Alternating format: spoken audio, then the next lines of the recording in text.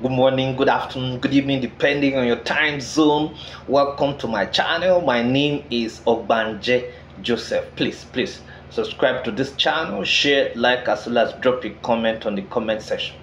What we're looking at is Ighodalo wipes Akpata at his polling unit. The governorship candidate of the People's Democratic Party (PDP) counterpart, as well Ighodalo, served his Labour Party LP Olumide Akpata a bitter stew on Saturday as he defeated him in his polling unit. According to results declared at his polling unit 11 Ward 6 Oredo local government area, Ighodalo pulled 41 votes while Akpata trailed with 32 votes. Senator Monday Okpebolo of the All Progressives Congress came third with 19 votes. After casting his ballot earlier, Ighodalo boasted that he would win the governorship elections by a landslide.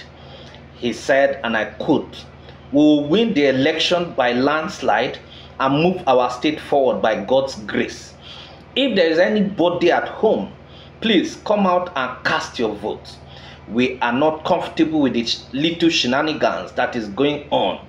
This is a single state election and INEC has all the time to prepare, so there was no need for the delay.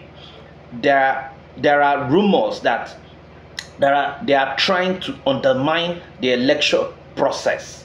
Many of them have been caught with ballot papers and PVCs. The worst is that they go around trying to buy votes. They buy votes for 15,000 naira to 20,000 naira. They are trying everything to subvert the process. He noted that the military has taken charge and shown they can protect the people. Thank you very much.